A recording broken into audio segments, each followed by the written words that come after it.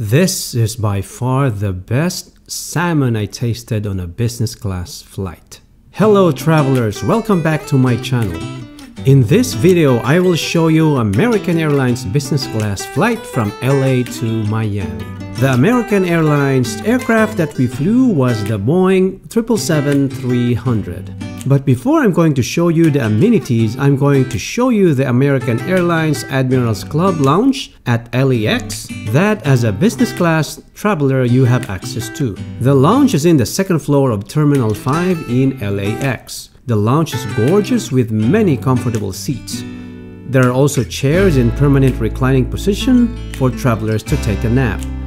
There is also an area where you can watch TV while waiting for your flight. The lounge has a wonderful view of Terminal 5 and you can see all the parked American Airlines aircraft.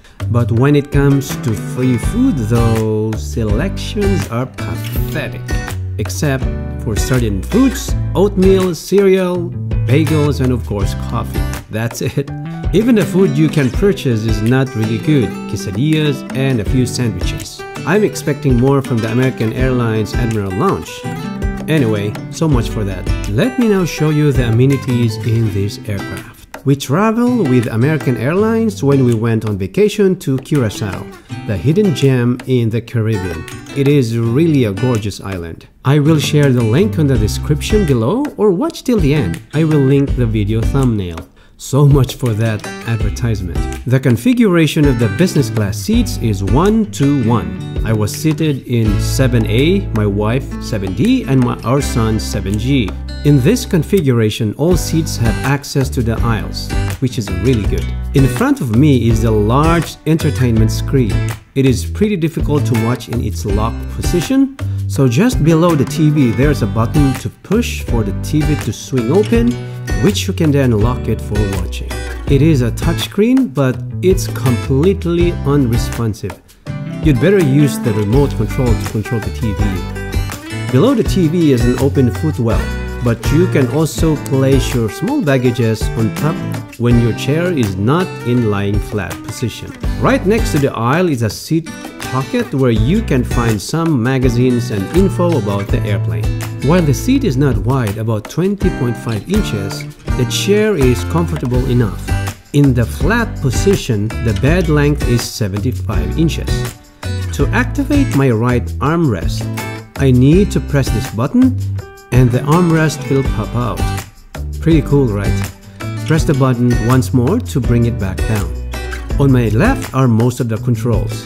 Below is the USB and power plug, audio video input and iPod plug. Why is there an iPod plug? Who uses this? Above the power outlet is the seat controller. There is one button for lie flat position. Other than that, you can individually control the seat for comfort. Above the seat controller is the reading light and the TV remote beside it. Right next to the controls is a small storage compartment where the headphone is placed, and it also houses the headphone jack. There is a small countertop. Just underneath the countertop is your pull-out tray, and under it is another storage space. The headset provided to business class flyers is pretty good. It is a noise cancelling headphone by Bang & Olufsen. Before 2019, American Airlines was using Bose. B&O is a premium brand from Denmark, and the sound quality of this headset is really good. It is better than the Bose that I am using. Let's take a look at the amenity kit provided to passengers. The kit is supplied by APL, Athletic Propulsion Labs, a shoemaker company based in Los Angeles. The canvas bag looks nice and clean. Let's see what we got in the bag. There is an oversized eye mask of good quality. I like that one a lot. It's very comfortable to wear. A small pack of tissues and earplugs. There is a 20% cashback coupon for Xenology and APL. American Airlines uses the Xenology brand from Amsterdam for their lip balm and lotion. I find this interesting. Fly Fit Hydration Pocket, a vitamin powder that claims to help with jet lag, and of course the comfort items, toothbrush and toothpaste. If you want to take a nap or sleep, passengers are provided with a standard size pillow, which is great, not those teeny-weeny pillows provided by other airlines. Did you hear that, United? And a good size blanket, but looks like a comforter to keep you warm. By the way, do not forget to like this video, and if you have not subscribed yet, consider subscribing. There was only one meal during this flight. There were 4 main plates to choose from with 2 vegan options. I opted for the seared salmon. Here's what I was served. I got the main dish, which was the seared salmon on top of the rice and baby carrots, a dinner roll and strawberry cheesecake. There was also a small salt and pepper shaker. This was one of the best plain dishes I tasted. The salmon was juicy and pretty good. The baby carrots were not overcooked and crunchy.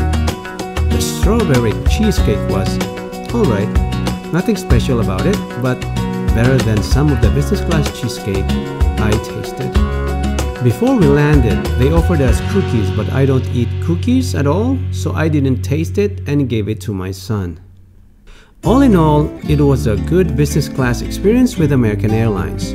My major problem was the touchscreen TV, which was very frustrating because it's not responsive at all. Everything else was good and the food was great. Well, the salmon I ordered. As I mentioned earlier, this was our flight on our way to Curacao. If you would like to watch my video about the island, click the thumbnail. Until next time, travelers, bye for now.